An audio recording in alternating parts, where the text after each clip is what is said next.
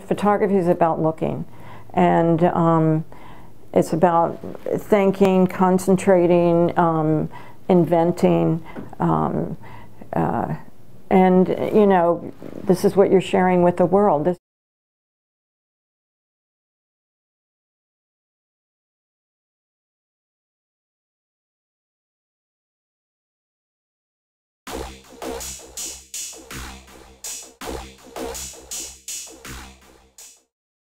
Growing up, my parents had plates with the Chinese landscape on them. And they weren't from China, they were, you know, chinoiserie from England, you know, just a kind of common plate. But they were very beautiful, and I think, you know, even though you're not so conscious as a young child, you remember those things. In 1979, I applied for graduate school. And so while I was at Yale, I was, you know, doing an MFA in photography. And one of the classes I decided to take the second semester I was there was Chinese painting from the Ming Dynasty. One day we were looking at slides of paintings along the Li River. And, you know, I suggested a question. I said, well, why did they make up these mountains like this? Why? You know, was there something in, you know, cultural that I didn't know about that, you know, that inspired them to make these almost fantasy mountains? And he said, no, they exist like this. And it's the Li River in Guilin. And, you know, right there, you know, sort of my life changed. I said, well, I have to go there. I have to see that. That's one of the reasons I originally went to China, was to see those mountains.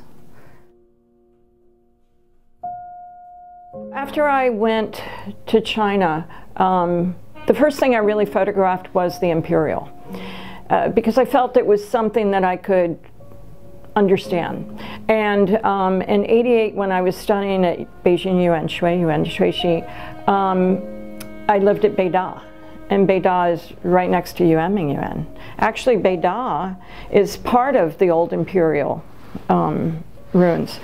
And I live right outside of Shaoyuan. Outside of Shaoyuan, through the old lakes that are full of lotus in the summer.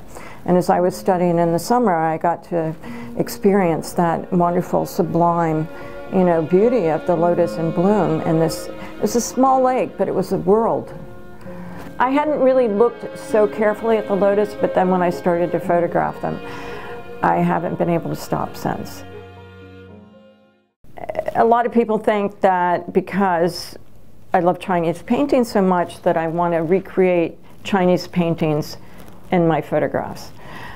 That's certainly not my intention, but if for some reason they conjure up Chinese painting, that's okay. I mean, I'm using black and white as my medium, and I make platinum prints. And with platinum prints, I'm sensitizing drawing paper with salts of iron and salts of platinum. And what you end up with in the paper, without an emulsifier, is, you know, this wonderful set of tones of, you know, from very, very light gray to deep black. And so, in some ways, it can look like an ink painting. You take your inspirations and you know, and then you use everything else around you, and somehow they filter in there. But if they're only just literally the paintings, then for me, it's not, I haven't done enough. I haven't put enough of myself and my knowledge and my history in the photograph.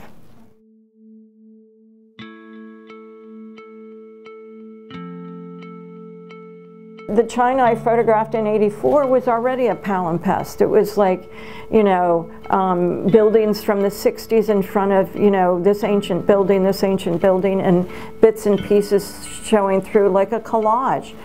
And so, you know, all nations rebuild. When they become prosperous, they want to take down things that they think they don't need anymore, and so they can build the new buildings.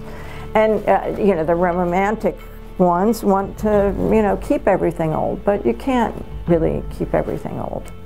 But still, I lament some of the past. I mean, sometimes when there would be 6 or 8 months between the times I would go back to China, and there would be, you know, 4-lane roads where my hutongs were. So, you know, that part is sad, but you knew it was coming. You knew it was coming. and but there's still lots of hutongs everywhere, and you know, there's still a street life, which I've always loved, and you know, where people play cards and gossip and you know, sing, dance.